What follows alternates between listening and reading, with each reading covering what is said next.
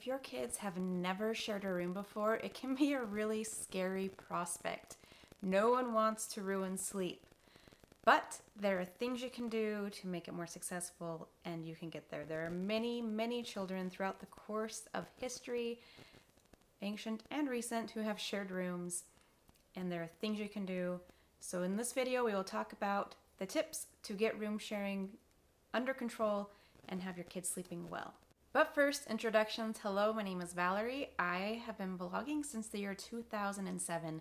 I have 4 children who currently range in age from 10 to 17 years old, and I love helping parents love parenting. My first tip is to have the right kids share. Now, this is applicable if you have an option. We didn't need to share rooms until we had our 4th child coming, so we needed 2 of our 4 children to share. At first, we tried having our 2nd and 3rd children share. They're both girls. Our oldest is a boy, and I didn't want the baby sharing a room because I wanted the baby to be undisturbed while she learned how to sleep. So, child number 2, child number 3 seemed like a great idea, but it wasn't. Our 3rd child, she was 2 years old, turning 3. She just has always loved people. She loves to party. She loves to talk and talk and talk. She also sang herself to sleep every night. That was like her self-soothing technique, was to sing herself to sleep. And so her sharing a room was very disruptive to her older sister. So we tried that for a few months, and the oldest of the 2, Caitlin, was about to start kindergarten. And after a couple of months, Caitlin said to me, "Mommy, I just really want to sleep." And I just thought, this poor girl cannot start kindergarten and not be able to sleep at night. And we'd given it a good try, and I needed to go back to the drawing board, and I decided to have my first 2 children share. They were both older. They were both really great at following directions. They both liked to sleep. So Brayden and Caitlin shared, and it worked out very well with no issues. It was super smooth and seamless. Of course, going through the 2 months of difficulty allowed it, so I had some great tips for you and understood the difficulty of room sharing. But in retrospect, I should have thought ahead and thought about who actually is going to be best at sharing a room. So one thing to think about is who has similar sleep needs. If you have one child who's a low sleep needs and a child who's a high sleep needs, that might not work out so well. If your high sleep needs child is woken up by your low sleep needs child getting up in the morning, then suddenly there's not as much sleep happening for this high sleep needs child, and we all know that that leads to tantrums, disobedience, difficulty being alert during the day. So that's not ideal. If you have no choice, there are ways to work around it, like sending the high sleep needs child to bed earlier, or requiring your low sleep needs child to wait in bed quietly a little later in the morning if that is an option. So there are things you can do. If you have no choice, then you just have to brainstorm and think of the best solution to make it work the best you can. Along the same line, I would think about who has similar schedules.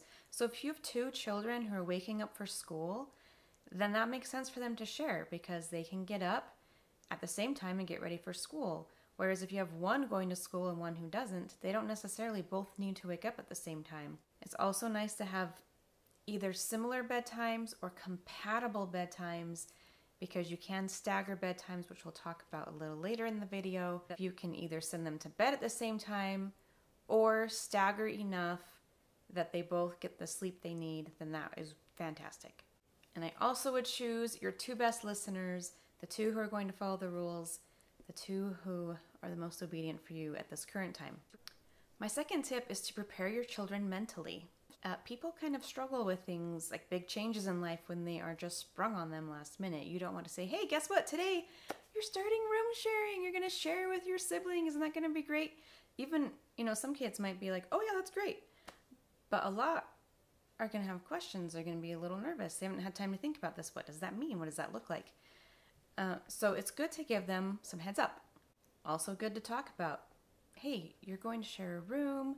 This is the day it's going to happen. Let's mark it on the calendar. Let's make a countdown chain." Here are the rules that are going to be in place, and so they can start thinking about these things. My third tip is to prepare the room so that it is there for both children. If you're like me, then you're moving one child in with another child, and so the child who already was in that room, the room was decorated for that child. And so as I prepared for room sharing, we decorated the room so that it would match both kids, so that it had both of their interests, both of them represented, so that it was a bedroom that belonged to both of them, and so the other one didn't just feel like a guest or a visitor. My fourth tip is to prepare the sleep environment so that it's ideal for both people as much as possible. Now, anyone who shares a room with a spouse or partner knows that a lot of times we have different sleep needs for our sleep environment. And this can be true in your children as well. One of your children might like a really cold room at night, and one might like it a little warmer. And so you have to figure out, how do we make this work for both of them? In this case, if one likes it warmer than the other, then the one who likes it warmer can just have an extra blanket or two on the bed.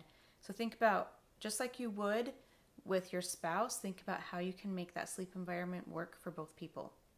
So we're looking at room temperature, we're looking at light. There's one child really need it really dark, while the other one is fine either way. Another thing I would highly recommend, at least at first, is a white noise machine. Some people really worry about using white noise because they worry about creating a habit. But our first goal right now is to get your kids to be able to sleep well. And if they hear every noise the other one's making, they might not sleep well. Now, you don't have to go straight to white noise. You can try it without. This is especially true if you're able to move to room sharing at a time when they're able to get less sleep, and that's okay. Like maybe it's a weekend, maybe it's the summer.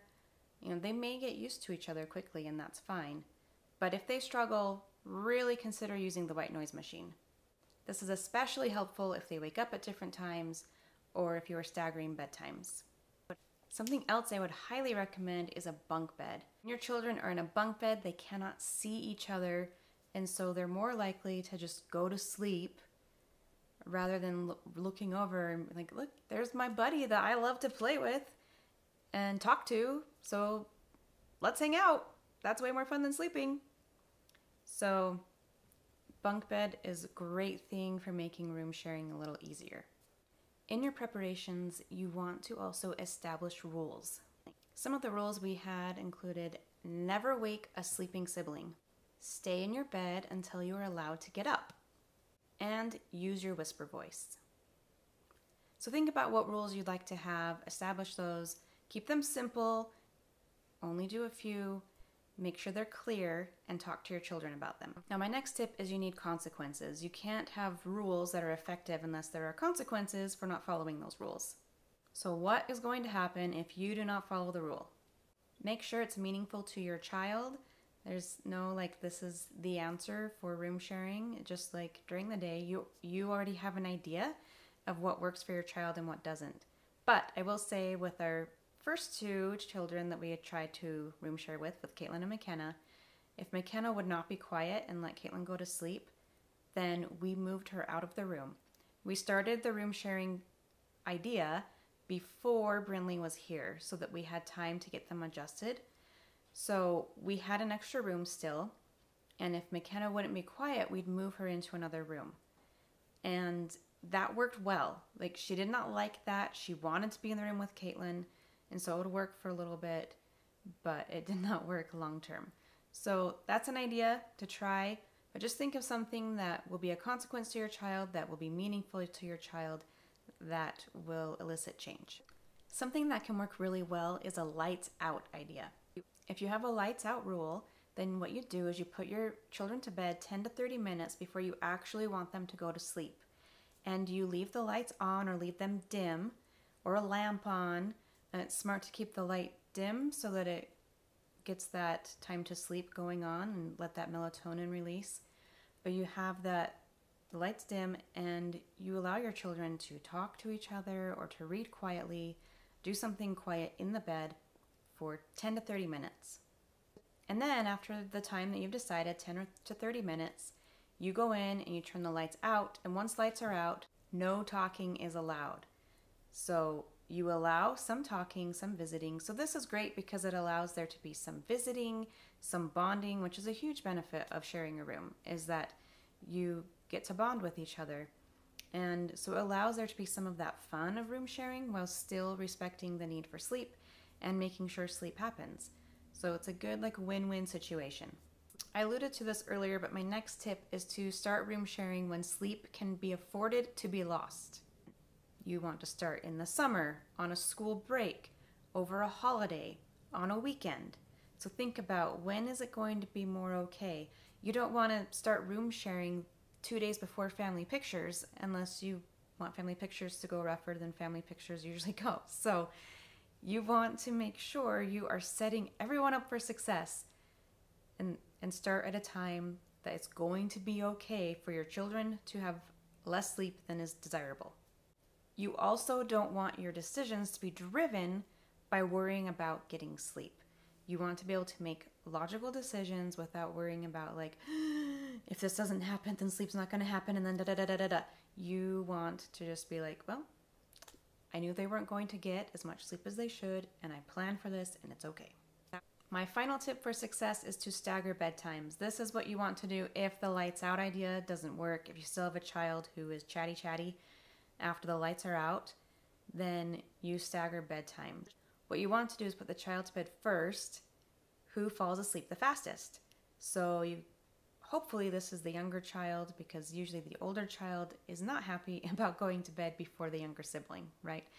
So if you can put the younger child to bed first, and then wait 20 to 30 minutes, and then put the older child to bed, then typically your older child usually is going to be better about being quiet, better able to quietly move about the room, to not try to wake up their sibling, whereas a younger child oftentimes is going to be okay with waking up the sibling so that they can chat. So that's a great thing to do if you're struggling with getting that quiet time, and that could even be a consequence. Like, you can go to bed at the same time if you do not talk once lights are out, but if you do talk, then we're going to stagger bedtime.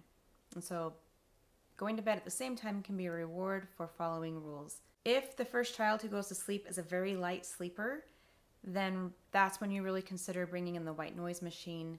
You can even just turn it on for when you put the first child to bed, and then turn it off once the second child is tucked in and settled, or you could go in later before you went to bed and turn the white noise machine off. Those are my tips for room sharing. It can be a difficult transition and process, but it will work out. Keep brainstorming, troubleshooting, work within the parameters that you have, be flexible with the things you can be flexible with, and everything will work out great. If you have questions, as always, drop them in the comments and I will answer. Have a great day, and thanks for watching.